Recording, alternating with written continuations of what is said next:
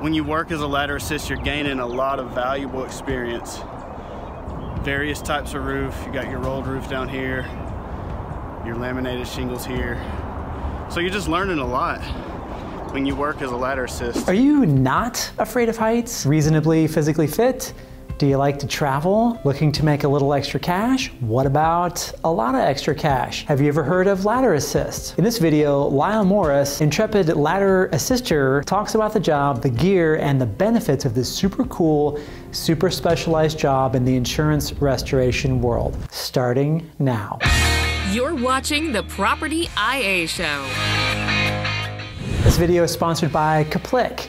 Are you an insurance adjuster? Then you need to have insurance. Adjuster, get the Insurance for Adjusters guide right now at cplic.net/AdjusterTV and by the independent adjusting firm CCMS Associates. This fast-growing and innovative firm is expanding into many new states even as we speak. Send an email over to them at careers@ccmsclaims.com and don't forget to attach your resume. Hey, it's Matt here with AdjusterTV, and for the best tips and tools for getting on the first call list as an independent adjuster, subscribe now. You know, there are so many careers either directly in claims or that are peripheral to insurance that it kind of boggles the mind, and ladder assist is no exception. So what you're saying is, I can scope roofs without being a roofer or an adjuster?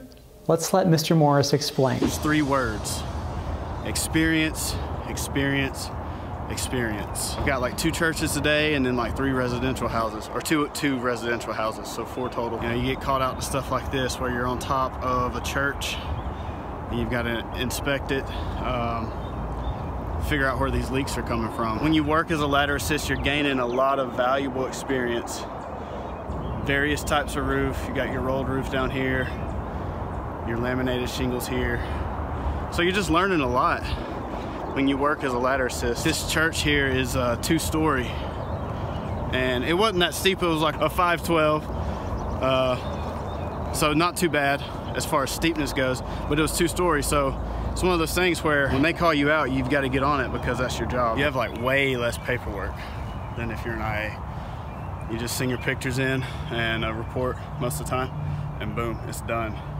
Another thing is if you're not working, like last year it was really slow for us, and so you're not making money, but I had a lot of time to spend with my family. So it's a win-win almost. You're either working and making money, or you're not working and you're spending time with your family. You know, a lot of time by yourself driving. So if you're a really, really social person and you like being around a lot of people all the time, it might drive you a little bit crazy, but man, I think this is the way to get your foot in the door, or foot on the roof, should I say, to get into being a property adjuster, because the money's not as good. It's probably not anywhere close to what you get paid as an IA, but it is decent, and you can, I think it's the way in. It's better than just getting your name on a roster and waiting. You can get your name on some rosters and then start working. There's a lot of driving involved sometimes. Sometimes you got a really good schedule and you're at home by 4 o'clock. You know, you work for yourself technically, so you know, I guess you could take some time off if you wanted. We're super busy right now, so I'm not going to do that to the company I work for. But you know, you can say, hey, I'd like to take a week off, and you know, it's pretty lenient. So stay safe, you guys. It's crazy times out here. You know, we've got our mask. It's crazy rules, but I hope you guys are staying safe and just be grateful. I know it's a weird time, and there's a lot to look at and say, man, this is messed up and that's messed up, but there's also a lot to be grateful for, especially if everybody in your family is safe and healthy. Gratitude is the key to happiness and success.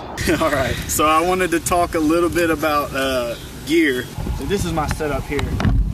I drive a 2007 Toyota Camry. I've put about 50,000 miles in the past year and a half, which is really not a whole lot for this type of work, but you might put 50,000 miles a year. So you don't want to drive a brand new vehicle.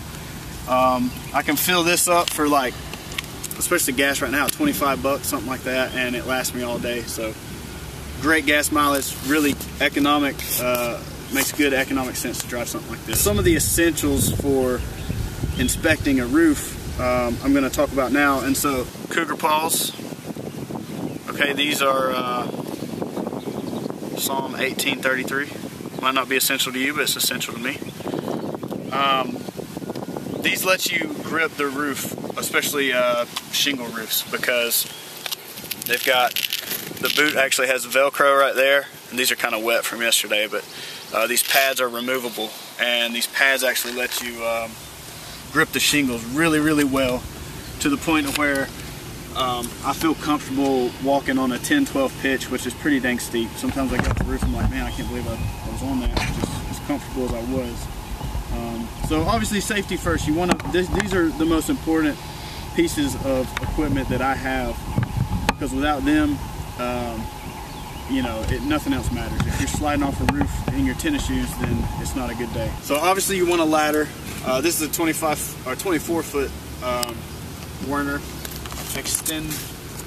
Werner equalizer. Yeah, they got the legs that stabilize, so it's a really good ladder. A lot of people probably don't get into this because they think they have to have a truck. You can buy this is a roller rack. I bought that for like, I think this whole set was $150. If a roof is really steep, you're gonna want a rope.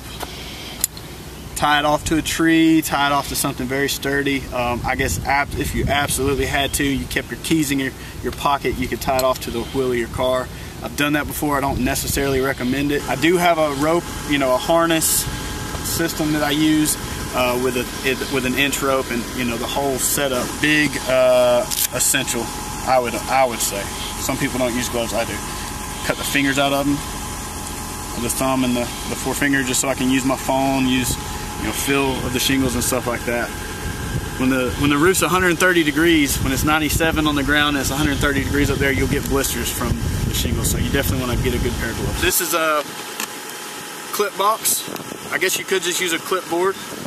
I like the box because I can keep all my graph paper in here, my pencils, extra lead for my pencils, erasers, pens, rulers, straight edge. I got some 3M Velcro strips that you use to like attach picture frames to the wall and stuff, and I just attached them here. So it's really cool. These are Mala chalk.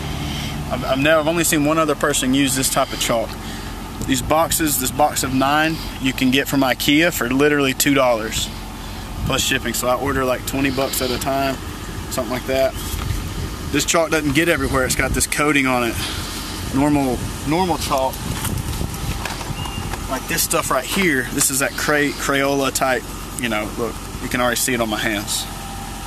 It gets everywhere, it'll get all over your pants. It really gets everywhere, it gets all over your hand. This doesn't, it's got that hard coating. This lasts a lot longer. This is the Hague shingle gauge. You see it 3-tab on this side, and you slide the shingle in here and it tells you what kind of shingle it is. You got laminated on this side. It's a good piece of equipment. I guess technically you might not have to have this, but it's just good to slide it on there, snap a picture. It lets everybody know, anybody who might review the file, what kind of shingle is on the roof. You're going to want a good tape measure. I always keep 2 with me just in case one breaks, because sometimes the ends do break off. This is a Stanley Fat Max. They're a little bit expensive, but this is the best one that I've found. 35 foot, it gets the job done for 99% of the jobs that I do. The mag grip holder, I got this at Home Depot. This is obviously just a little holder for the tape measure. I had it falling off my belt before, and I just, you know, you don't want to hit a car or hit somebody, a kid's playing in the yard, the tape measure rolling off the roof and doing all that. So it's best to just keep this. It's got this little loop that snaps over it right here. It keeps it from falling out. It's just, I like it. Laser measure. It's like a laser tape measure. So you just put this against the wall, hit the button.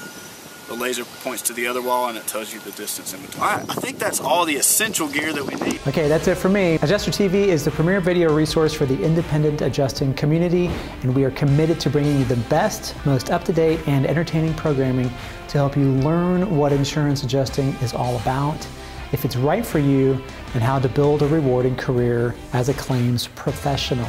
A career where you can help people in their time of crisis and earn a great living. For much more information about becoming a successful property or auto claims IA, including many more videos, free tutorials and webinars, the best gear and software for claims, and industry news and IA weather reports, head on over to AdjusterTV.com. And as always, thank you so much for watching, and have a great storm.